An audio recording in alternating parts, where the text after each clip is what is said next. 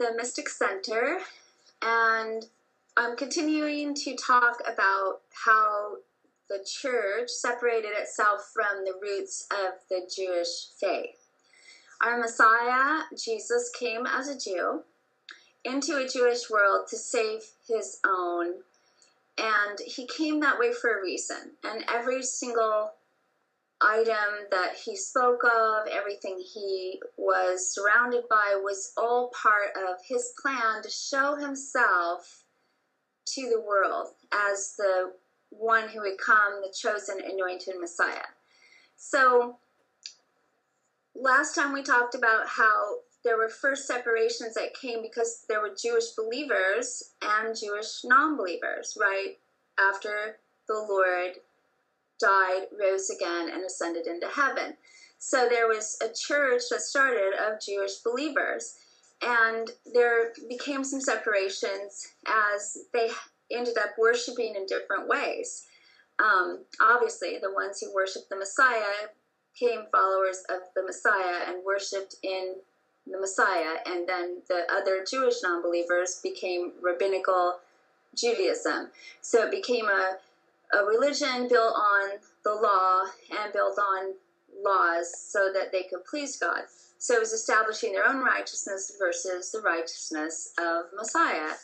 So now we want to talk about, though, what was the setup event that actually allowed the Council of Nicea in 325 to occur?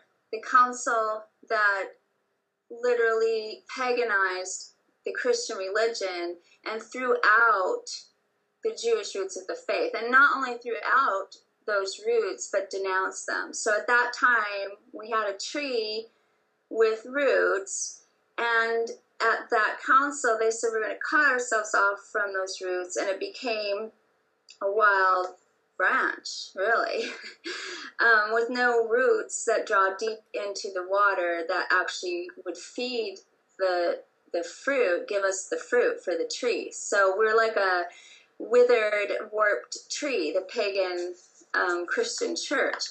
So let's talk about how that happened, though. It didn't happen overnight. There was, of course, the temple was destroyed in Jerusalem, and the worship did not center around Jerusalem more and more as the centuries went on, first and second and third century.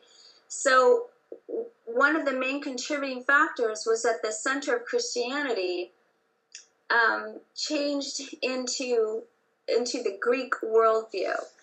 So Christianity had started, or followers of Jesus had started, as a sect of Judaism.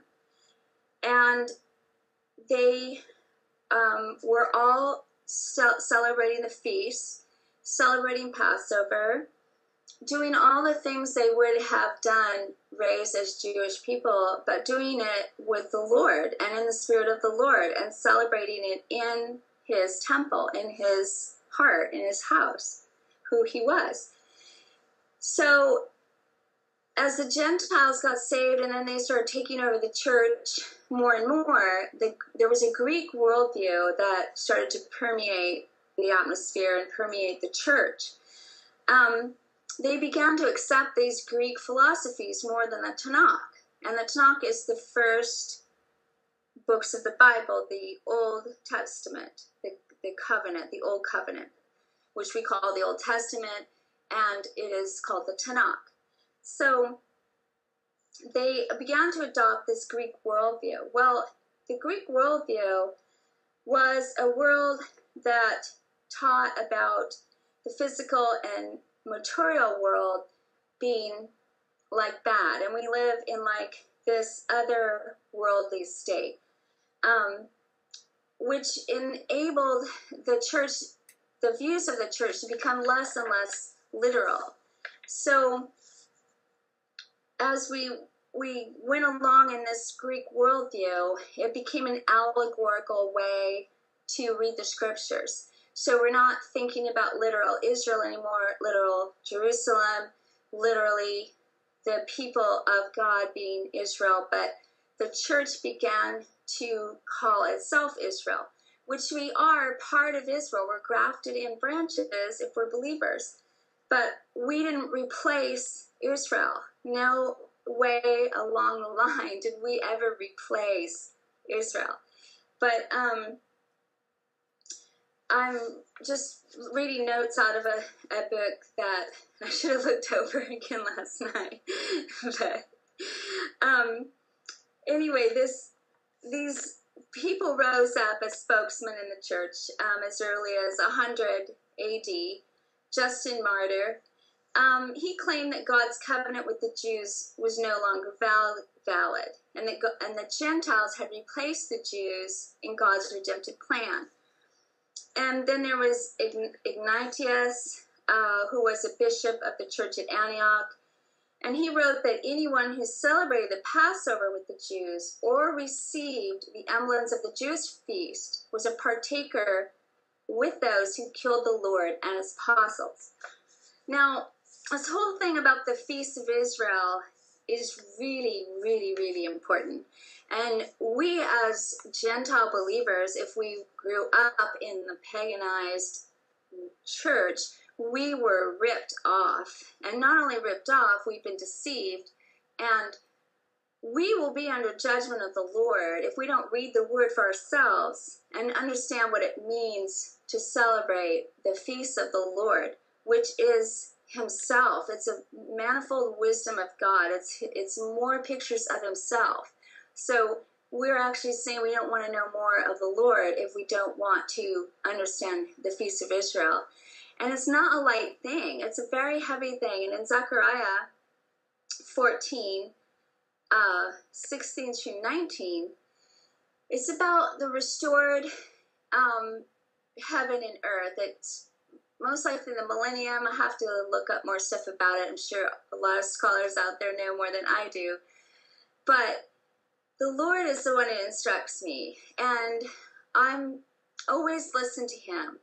And about 8 years or 9 years ago, it was around this time of the year, and I heard these trumpets, like in the heavenlies. I was hearing trumpets, and I was like, wow, like, what are these trumpets? And it was around the same time I met someone from Israel who God had told me to really listen to, and actually a lot of people from Israel started coming in my life. And what he was wanting me to understand was that we are at the Feast of Trumpets right now, or at the Feast of Tabernacles, which will always be celebrated. And when we're in the millennium, they're going to be celebrated. We're going to go to Jerusalem once a year. And it says in Zechariah 14, 16, 19, that it shall come to pass that everyone who is left of all nations, which came up against Jerusalem, shall go up from year to year to worship the King, the Lord of hosts, and to keep the Feast of Tabernacles, which is the Feast of the Trumpets, which is what's happening right now. And it shall be that whichever of the families of the earth do not come up to Jerusalem to worship the King, the Lord of hosts, on them shall be no rain. And if the family of Egypt will not come up and enter in, they shall have no rain. They shall receive the plague which the Lord strikes the nations who do not come up to keep the Feast of Tabernacles. This shall be the judgment of Egypt and the punishment of all nations that do not come up to keep the Feast of Tabernacles. So there's a lot of other scriptures in the Bible about the feast, like the Feast of Purim in the book of Esther.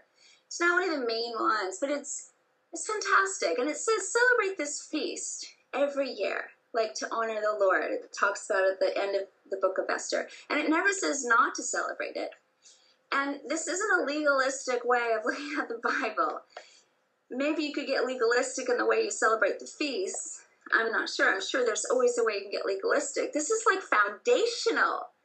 This is like drawing on the roots of our faith, drawing on the water that comes from God so we can be a strong tree and have strong branches and bear good fruit. And God honors his feasts. I am very simple-minded and very like a child in a lot of ways, but I said I wanted to do this. You know, I was really astounded when it really hit home to me that we had broken off those roots, and I wanted to be back in the fold. I wanted my grafted in branch to be really, really, really strong. So I said, I'm going to celebrate Passover. And Passover, I had never celebrated Passover. I thought, well, I'll do it with my children. We'll just have Passover together. And I'm not sure how we'll do it. I'm just going to do it. I just made a decision to celebrate Passover. Then a friend I had met from Jerusalem called me up.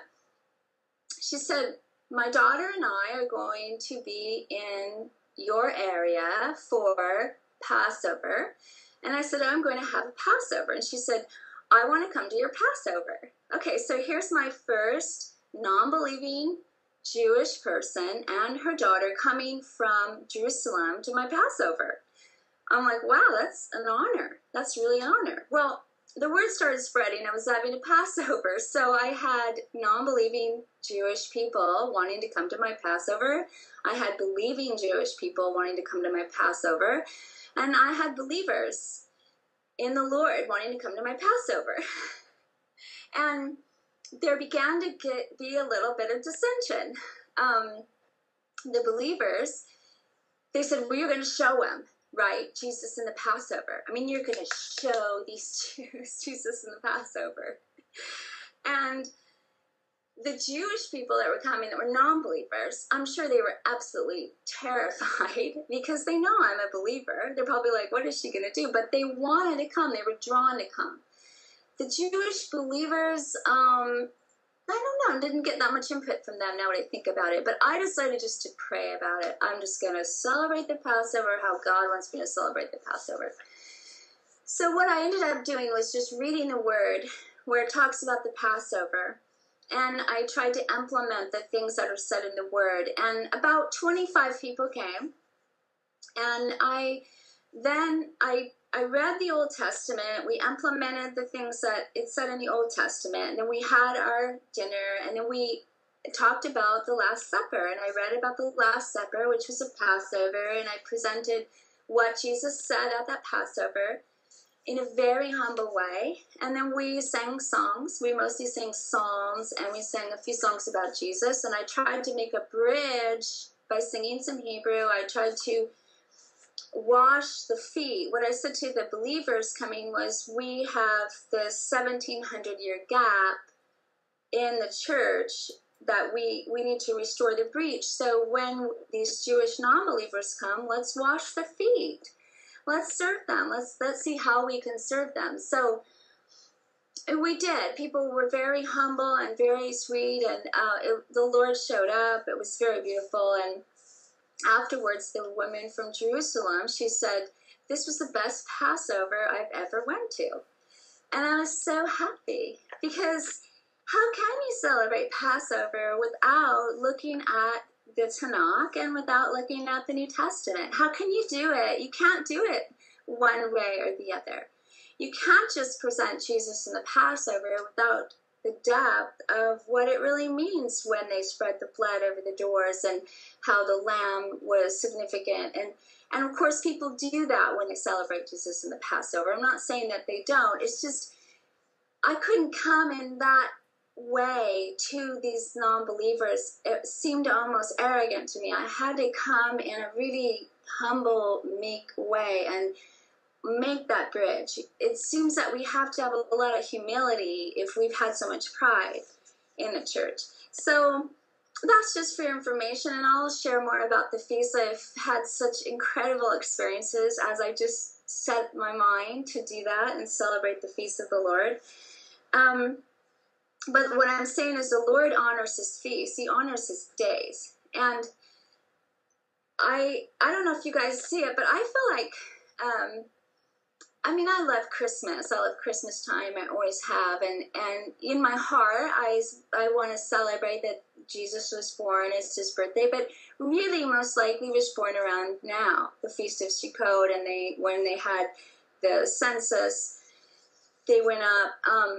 So more about that later. But I don't know if you kind of see it in our culture. It seems to getting more and more and more commercial.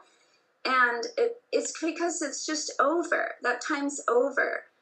So we really have to pray and think about what we're going to do and how we're going to teach our families. So anyway, there began to be these other leaders in the church. Oregon, I think it's Origen, Origen. He rose up as a pretty strong teacher and leader of the allegorical message for reading the Bible. And he accused the Jews of killing the Christians.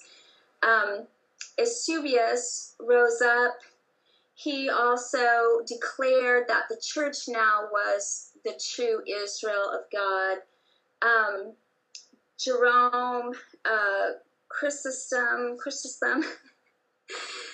I had an aversion to all these people, and I know that people in schools of theology study these people, and think that they're very devout, and they're very much get into their teachings. But I personally, even as a new believer, had a lot of aversion in my spirit to the schools of theology that were out in the Christian church.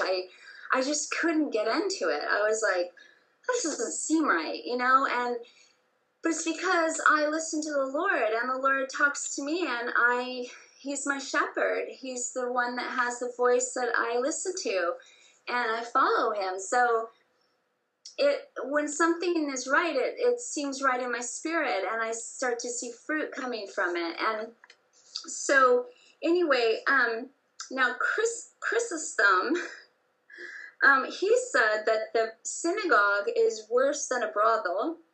It is a den of scoundrels, the temple of demons devoted to idolatrous cults, a meeting place for the assassins of Christ, a den of thieves, a house of ill fame, a refuge of devils, and a gulf and abyss of perdition. For me, I hate the synagogue, and I hate the Jews for the same reason.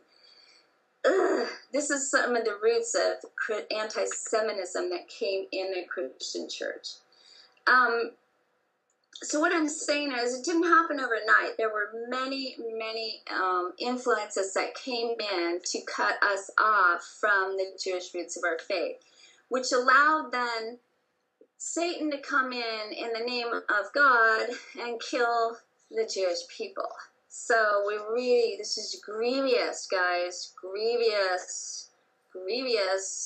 I don't know, when it really hit home to me, I saw blood on my hands. And now I probably am at the lineage of true believers that were killed and were chased and had to be in hiding, because I have a really strong lineage of the Lord. But nevertheless, I'm sure I have many family members and ancestors who have been in the church, and in the name of God, in the church, we have killed God's people, slaughtered them. It's grievous, and we ought to weep about it. I mean, when I really felt it hit home to me, I wept for months, actually. So, and then I made a way to make a bridge. I said, I want to be a bridge. So I started learning about things that could make the bridge and restore the breach. That's in Isaiah 58. So, I mean, that's great that we have Isaiah 58 talks about the true fast. And, there's a lot of fasting in the Christian church, and I'm so happy people are out there fasting. But it's really the true fast is what the Lord is concerned about. And that's undoing the bonds of the prisoners, and it's restoring the breach. It talks about in there. I mean, really, if you spent 40 days really pressing in and understanding about the Feast of Israel, I think that would be significant of a true fast. Not that you shouldn't fast, but I'm really getting the sense that we need the true fast in Isaiah 58. So, and I have fasted on many occasions. I'm not saying not to fast. So, anyway, the literal interpretation of the scripture then was thrown out. And also, the Bible was canonized at the Council of Nicea. So, there were some writings of apostles that you can find in the lost books of the Bible that talk more about Israel, and you read them for yourself. You see if the Spirit of God speaks to you or not. They really gleaned it out so that it would not be as much about Israel, especially the New Testament. Now, when's the last time you read the Bible literally? And every single time you read Israel, you thought of Israel, the nation of Israel first. Then thought of yourself as sharing in the blessings of Israel. Yeah, try that. See how many times you read Israel and think of it literally. So, the writings of the allegorical, the allegorical method was really accepted. And Augustine came in, also was a really strong spokesman for God around 354. But he really wrote that the millennium kingdom was now, and that we're in this kingdom. So out of those roots became things like, dominion now and kingdom now and replacement theology. That is part of that too.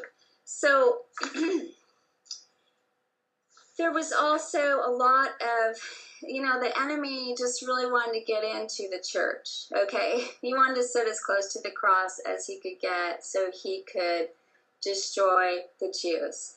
Because God's plan for the Jewish people has never, ever changed. And he will come back on the Mount of Olives, where all the Orthodox Jews, the Orthodox Jewish people really believe that their Messiah is coming. And they believe that he's coming on the Mount of Olives. Now, the Mount of Olives in Jerusalem is like a really cool place. It's completely covered with graves of Orthodox Jews who want to be the first to see their Messiah and have their bones be raised, and they're going to be raised out of their graves. They literally believe that he's coming, but they think it's the first coming. Now, we as believers believe that he's coming again to the Mount of Olives, and he really will raise the people up. And I don't know the timing of it all. I've got to research that a little bit more.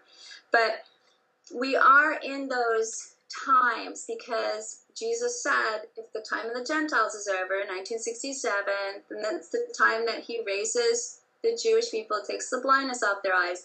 And we have some kind of generation between that time when the nation of Israel was established to where Jesus comes back. There's a lot of argument over how many years is a generation. I don't know. I have to press in more and really hear the Lord on what he would like me to say. But we got ripped off by our calendar because we have a sun god calendar, and so we're in the year 2008 after Christ, right? But the acceptable Jewish calendar, we're in the year 5,769, I think, but it's not particularly accurate. So I got to research more of that. But if you think of that, the Lord says a day is 1,000 years in a sight, and 1,000 years is a day. Okay, he created the earth in 6 days, the heavens and the earth in 6 days, and on the seventh day he rested. Well, many people believe, and I believe too, it's a symbol of the times that we have, that one day is 1,000 years, and when the 6,000 years is up, which we're almost to that, even if you estimate that we would have about 200 years, but I don't think that's it at all. I think we have much less than that, based on the generation of it's going to come before a generation passes from when the fig tree came to fruition, which is when Israel became a nation, again in 1948. Then we have this generation that the Lord is going to come back. So, but even if you think of it in the light of 5,769, it's like we're almost done with the 6,000 years which is the time of the work, and then we get the rest, which is the seventh millennium, the seventh day. It's the 7,000 years. It's the seventh day of 7,000 years. I don't know if that makes sense. It makes sense to me. I'll try to describe it better.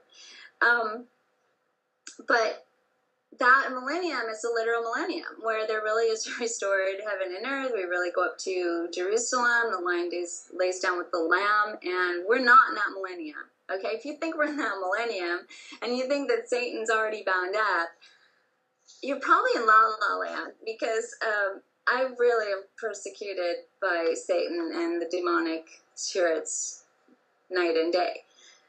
So anyway, there became a lot of anti-Semitism in the church. That's what I'm trying to say. And when when the Council of Nicea actually took place, which I'll just skip ahead here in my little book.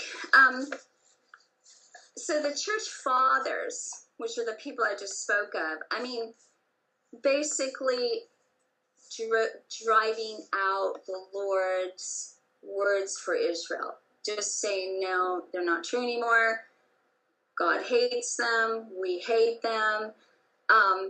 Basically, he would have been saying, they would be saying to the Lord and his apostles, we don't want you anymore. But it was so deceptive. You can see how it was really deceptive. So I'm sure in any modern day school of theology, it's just a den of thieves. I mean, how could it not be, unless they're understanding the Feast of Israel, the roots of our faith, and understanding literal Israel. And you have a chance. Every day you have a chance to get it right. And if you get it right, and then you go back into the sun god worshiping church, you have a chance to get it right again. Keep getting it right. Get it right. Get it right. I really feel that from the Lord. There have been popes in the recent years trying to restore the Catholic Church to the calendar of the harvest and the moon, restore them to Israel. They are persecuted against violently.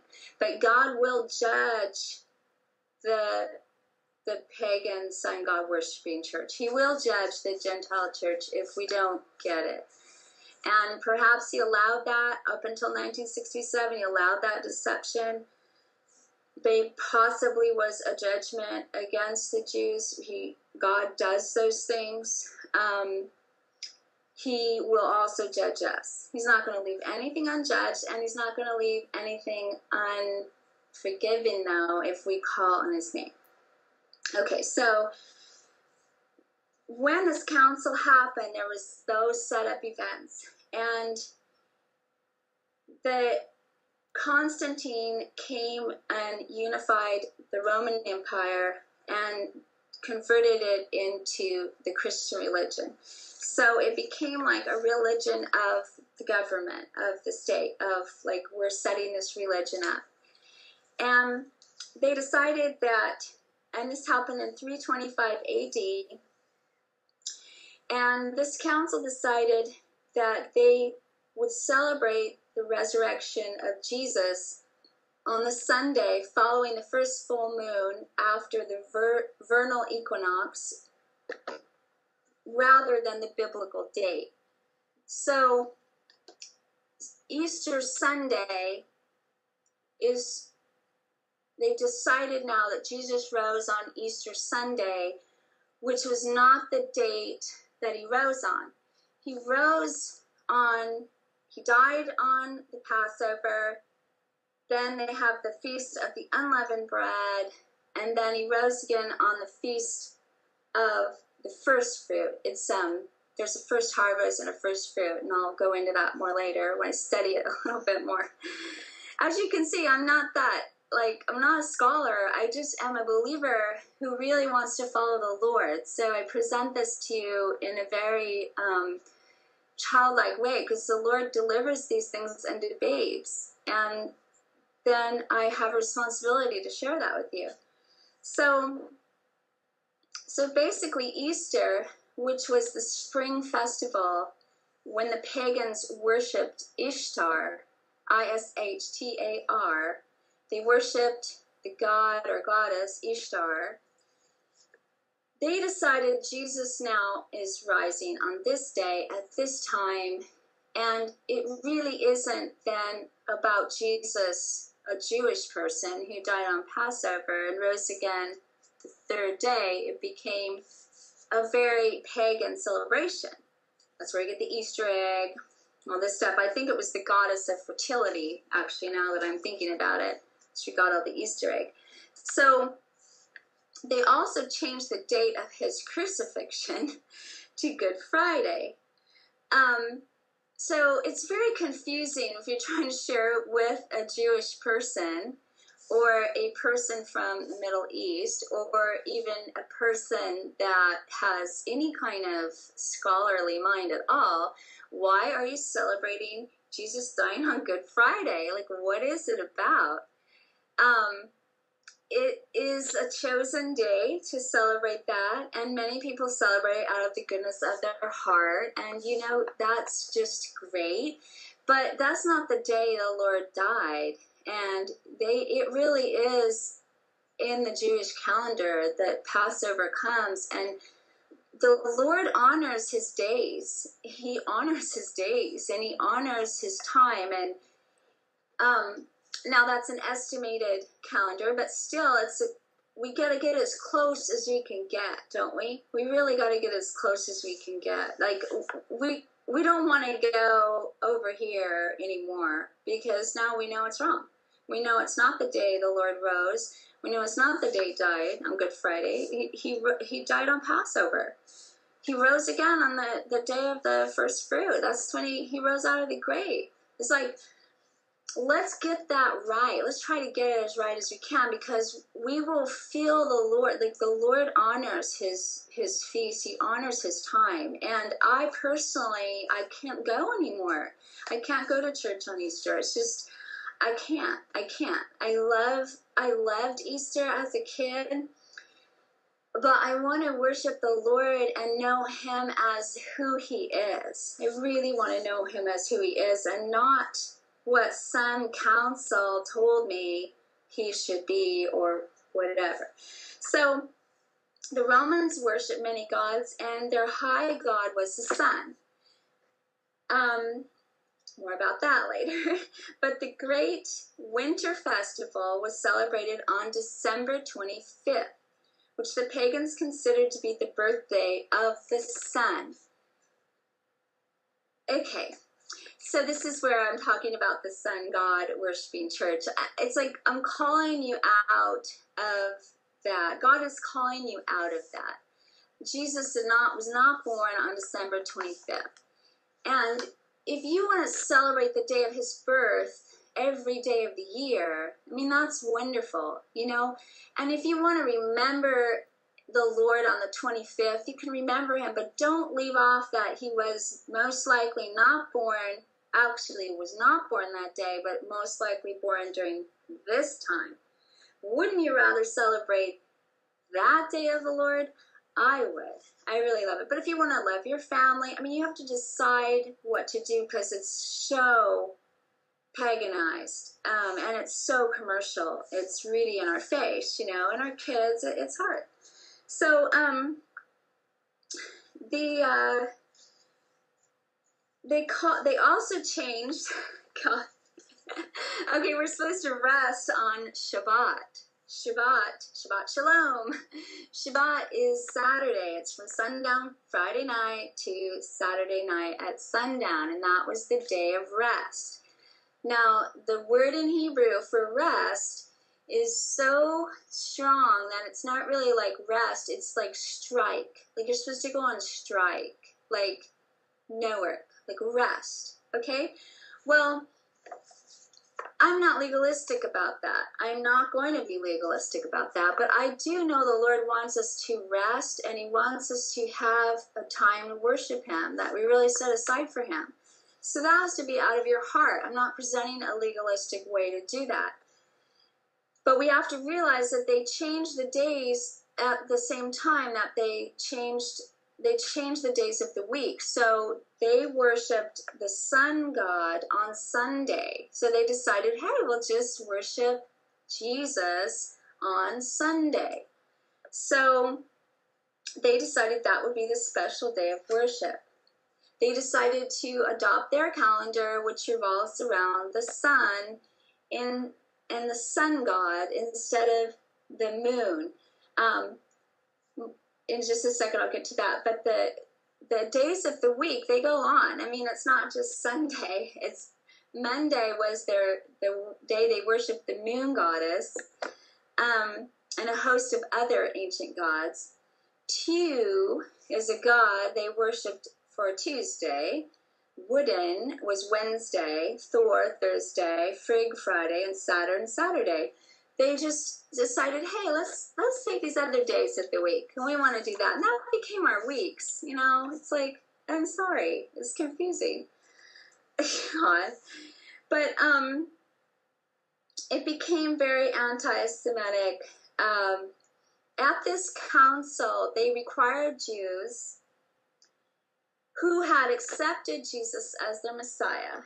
They required them to say this denouncement. They had to say, I renounce all customs, rites, legalisms, unleavened breads, and sacrifices of lambs of the Hebrews, and all other feasts of the Hebrews, sacrifices, prayers, aspirations, purifications, sanctifications, and propitiations, and fasts, and new moons. We're supposed to follow the moon calendar, and Sabbaths. We're supposed to rest on the Sabbath, Shabbat, Saturday, and superstitions, and hymns, and chants, and observances in synagogues, and the food and drink of the Hebrews. In one word, I renounce everything Jewish, every law, rite, and custom, and if afterwards I shall wish to deny and return to Jewish superstition, or shall be found eating with Jews, or feasting with them, or secretly conversing and condemning the Christian religion instead of openly confusing them and condemning their vain faith, then let the trembling of Cain and the leprosy of Gehazi cleave to me, as well as legal punishments to which I acknowledge myself liable. You know, in Revelation where it says, I have this against you because you commanded them to eat foods that were sacrificed to idols. The Jews really believe that you don't eat pork. I mean, it had a cloven foot. There's a whole thing, in the Old Testament about it being unclean. And they really sat down and made the Jewish believers eat pork. I mean, they made them eat it. And, you should do what's in your heart to do. You need to be all things to all men at some points, but on other points you need to, not eat pork if you're with some believers or some Jewish people that don't eat pork. Don't offend people, and certainly don't make them eat your food. I mean, I have a whole thing. I'd like to go on about that for an hour. But the institutional church emerged, and the Roman state church considered itself to be the kingdom of God. So, the new church was flooded with pagans.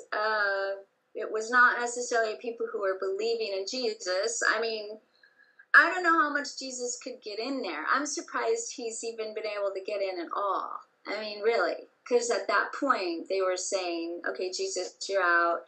Apostles, you're out. Let's see, all the foundational members who've been martyred for the faith, you guys are out. It's it was so oops. And I want to be with the Lord. I have a zealous, that scripture in the Psalms, and where it says the zeal of my house has eaten me up. It's where Jesus takes that whip and he goes into the temple, and where they had made it a den of thieves. And he takes that and he cleans out the temple, and he quotes that scriptures because the zeal of his house, of his father's house, had eaten him up. Well, I have to say that the zeal of God's house has eaten me up. It has consumed my life. And I have given everything to build his house, his spiritual house, where true believers can dwell and fellowship. And it is not a building, and it is not about money, and it is not about the pagan religions that entered the church. I don't need to go on about that. But this allowed then the separation of the Jewish roots of our faith and now understanding them, but this was 1700 years. So it got really dark, really, really dark. Like when the Black Death hit Europe, the Jewish community had better hygiene in general than the other communities, and so they didn't have the high number of deaths. During the Black Death, it was not as high as the other people. So, of course, the Christians and other people said, well, the Jews must be causing the Black Death, so they persecuted them and killed them even more. During the Crusades, started out to be a vengeance to take Jerusalem back from the Muslims that were coming in, but it turned out to be also killing a high number of Jewish people on the way. So if you have a Christian crusade, Jewish people are probably not going to show up. So maybe you could call it something different. So many people have died in the name of God with the cross, which were God's people. And I feel like one of my roles in my life is to repair the breach and restore the breach, and I'm an ambassador for the Lord. Now, this isn't just the Jewish people. I mean, I've done a lot of work with the First Nation people in America who were literally killed like a cross, like driven into their heart, you know, I'm killing you in the name of the Lord. I mean, the horrible things that have been done in the name of the Lord, it's like, it's so horrible. And if you don't feel that and you don't weep about that and you don't do something about that, I don't know if you know him. I really don't know. I mean, if you're just sitting around going, bless me, I don't know who you are. And, you know, I hope God does. I don't know who you are. I hear the calls of people who have been martyred in the name of the Lord, the victims of the Holocaust, the victims at Wounded Knee in America, and different massacres that happen. Anytime a person is killed in the name of God, wrongly, it really grieves me. Now, are there wars, and there wars in the Bible is full of wars? Yeah. I mean, there's times you have to go in, right? I mean, what if we wouldn't have went in World War II? What if we wouldn't have went in? Then the Jewish nation would have been wiped out, and, you know, Hitler would be reigning over the whole world. So I believe there are times we have to. I hope that, you know, I don't have to go. I hope my sons don't have to go, but that is always going to be there. So I don't want to harp about that, but the Crusades, allowing the anti-Semitism that came into the church, it just was so dark that the Crusades could actually happen. When they were killing these Jewish people in the Crusades, these people with crosses in the name of the Lord, they surrounded the synagogues. And as they burned the synagogues and they sang, Christ, we adore thee, as they set fire to the synagogue, and came with the banner. They said, we've done this all in the banner of the Lord. I mean, this is like you got to really get some history on this. So the Inquisition came about the time Columbus was discovering America. And read more about Columbus. I'll have more on that later. But literally, people were tortured and killed who were true believers and Jews. So the battle continues to go on, and it's against the true believers and it's against the Jews.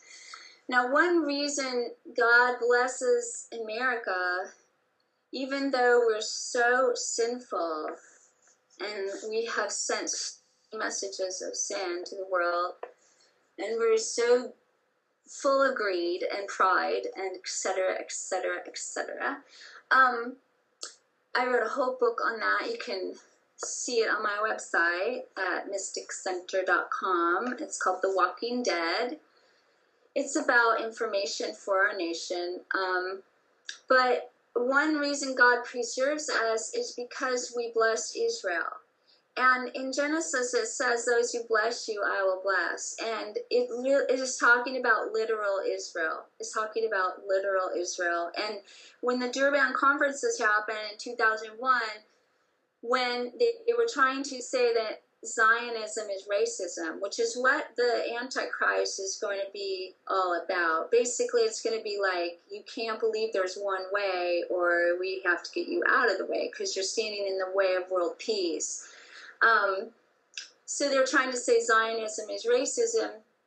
Well, Israel walked out, and also America walked out with Israel, and that was the only two countries. There are other nations that do stand by Israel and have stood by Israel, but America is consistently stood by Israel. If we chose not to stand by Israel, we are in grave danger, because one of the reasons God preserves and blesses us is that we do stand with Israel. Am I pro-Israel? Am I? No, God is. God is, okay? Am I anti-everyone else? No. I love all peoples, and God loves all peoples.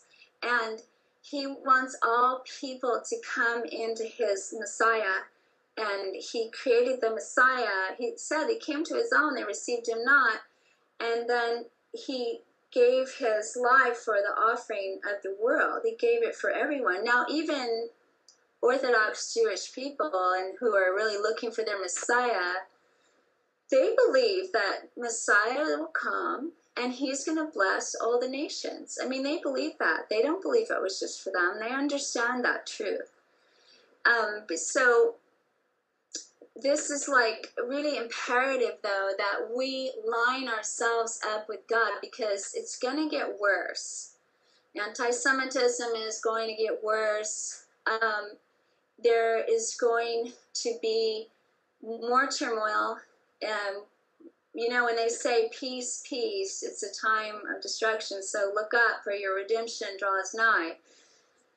The peace sign, came out in 1967 or somewhere around there. I mean, I'm sure that was a setup of the enemy somehow to twist our minds. I love the peace symbol. I think it's cool. I like to wear it and everything. But really, when you think about it, it's like there isn't any peace, and it's going to get more. It's going to get worse. For the dividing lines are going to get worse. You either are embracing all religions and all ways, and it's all ways, or you're going this one narrow path into your Messiah and aligning yourself with literal Israel and a literal Messiah who came as a Jewish person. Now, God is so powerful. He's so astounding.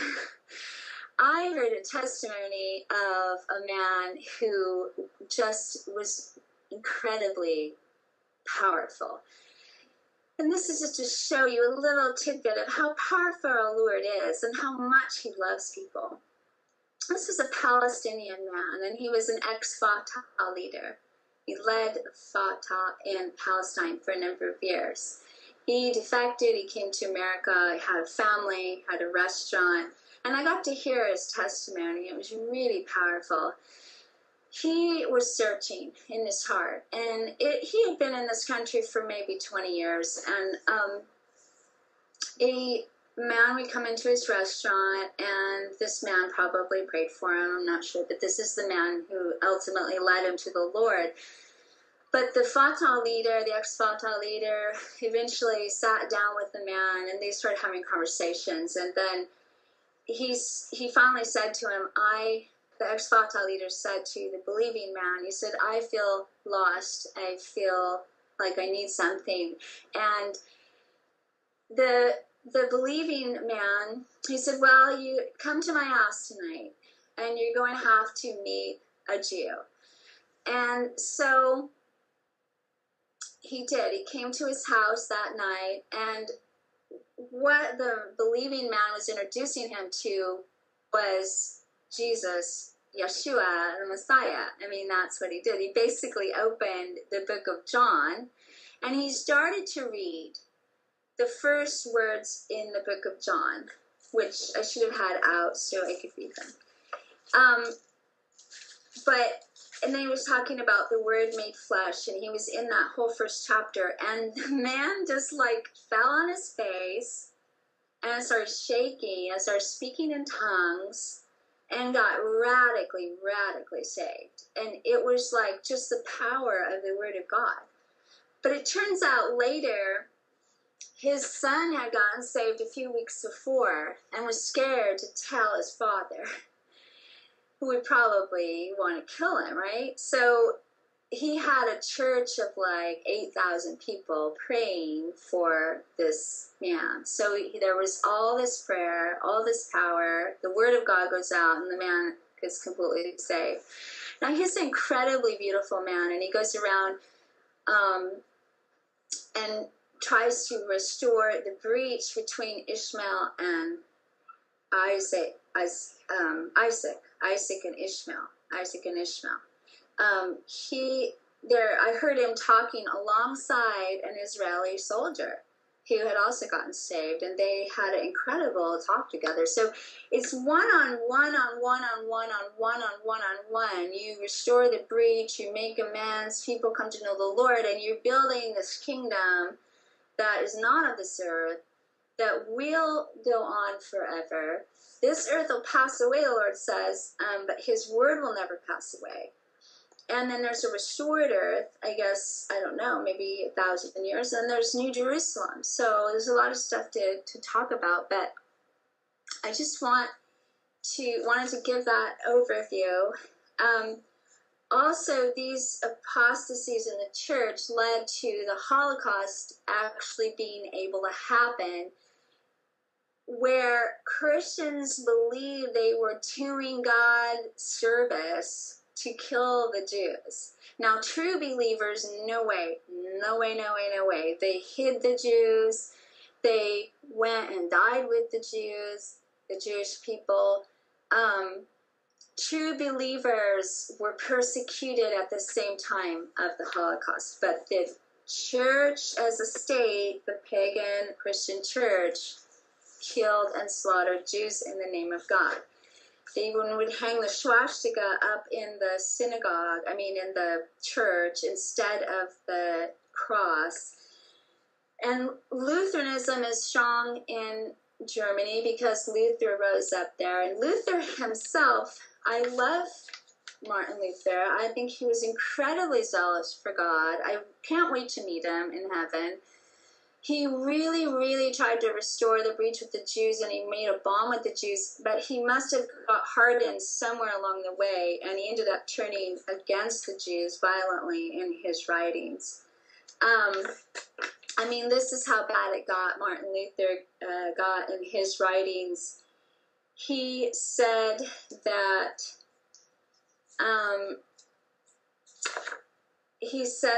we are at fault if we don't slay them, or for not slaying them, because he felt that they were evil. And this had to have been the enemy, the deception that came into his head at some point.